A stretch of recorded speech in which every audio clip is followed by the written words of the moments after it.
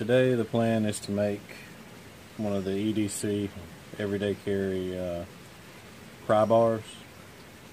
I've got a piece of 1095 high carbon steel here. It's 1/16 of an inch thick, 2 inches wide, and 36 inches long. I just got it in from Jant's Supply a few days ago, and I've got a couple knives I'm going to make from it, but today I don't really have time to make a knife, but I want to make something. So we're going to make one of these pry bars real quick. First, I'm going to use this dremel tool. I normally use the angle grinder, but the dremel it's easier for thin projects. It's easier to move around and fit into smaller places. It's got a metal, see if you can see that, metal easy lock cutting bit. Bought a pack of 5 of these, and they're pretty good for thin steel. I wouldn't recommend them for bigger projects, but anyway, I'm going to go ahead and cut this, and then I'll show you how to finish it up.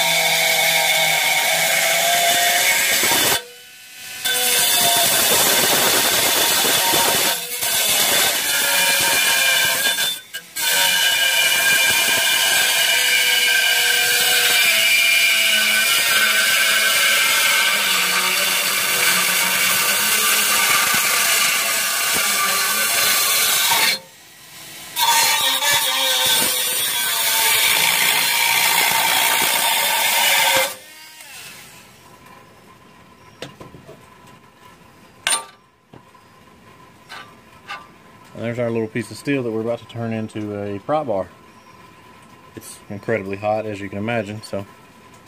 Alright, I'm going to move over into the shop and we'll pick up there.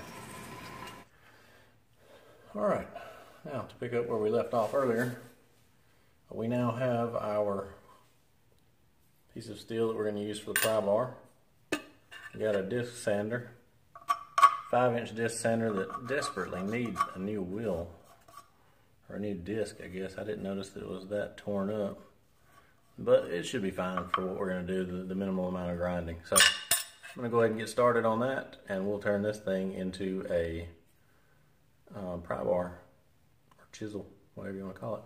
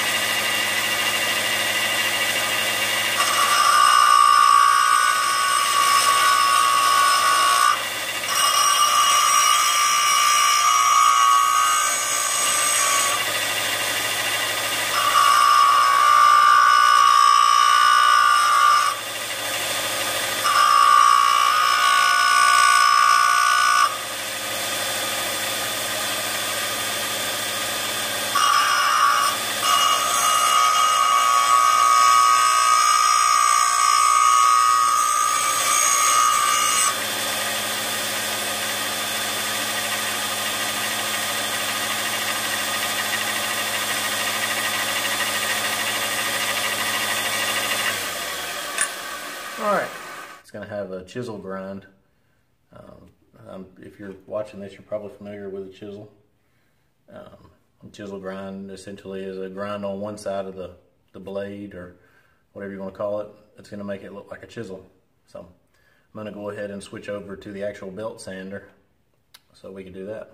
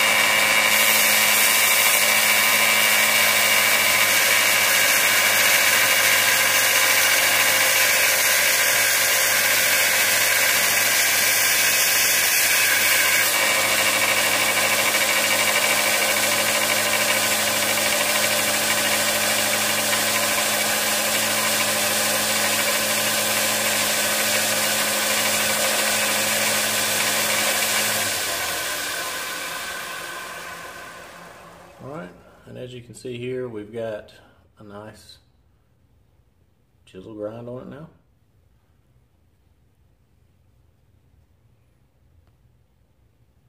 There we go. There's a nice little bevel. We've got our rounded corner for our key ring. And see if you can see the side of it. You can kind of see how the bevel works. And we're not wanting this to be sharp. We're not going to use it for a chisel per se. We're using it as a pry bar, but you want to be able to get up under something if that's what you're doing with it. So anyway, I'm going to smooth out these corners real quick, and then we're going to go drill. Alright, now we have our nice little chisel we've made. I've rounded all the corners so it's not too sharp, and we're going to drill the hole now. For that, I'm just going to take a piece of plywood, stick it under there. Alright, now I've got my drill bit. We're going to try to drill this hole. It's very helpful if you have a little center punch so you can keep this thing from walking around on you. I'm going to do the best I can to just keep it in place.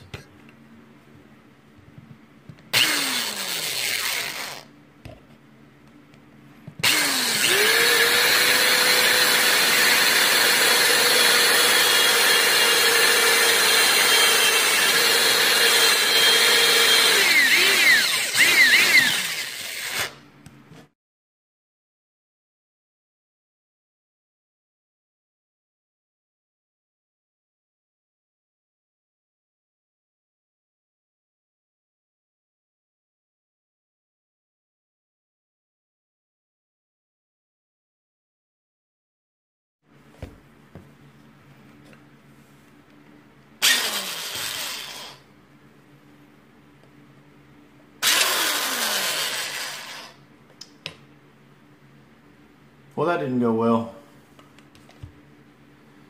We've drilled our hole now, and I'm going to patch up this injury real quick, because what happened was the chisel that I said wasn't that sharp is apparently sharp enough.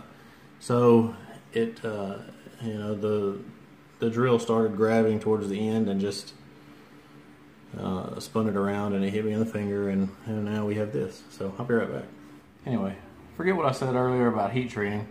Here's what we're going to do next. This thing's already strong enough that I don't need a heat treat on it. I'm just going to take some sandpaper. Let's see. Take some 800 grit sandpaper. We're just going to smooth it out and make it look a little better.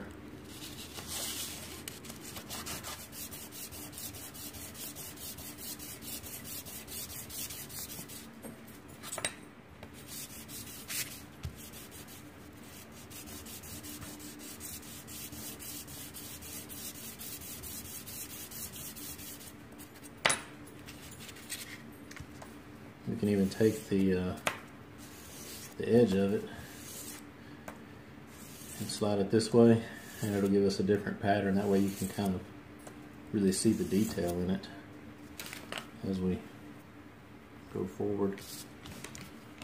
It's hard for me to get it all close, flat. The idea, it's got, if you're looking at it this way, the pattern goes across it on the handle portion, and then the chisel has its scratches going up, or its sanding paper lines, whatever you want to call them. Anyway, that is a finished chisel, or Prybar, whatever you want to call it. You can use it for prying on anything. I'm going to show you. Use it right here on this can. That's what I'll probably use it for mostly. It fits right up under there, and you can just twist it, and there you go. So that's how to make a homemade Prybar for your key ring. Hope you enjoyed watching. If you did, go ahead and subscribe so you can get notified every time I upload a new video. And go ahead and like this video if you will. It would really help me out. I appreciate it.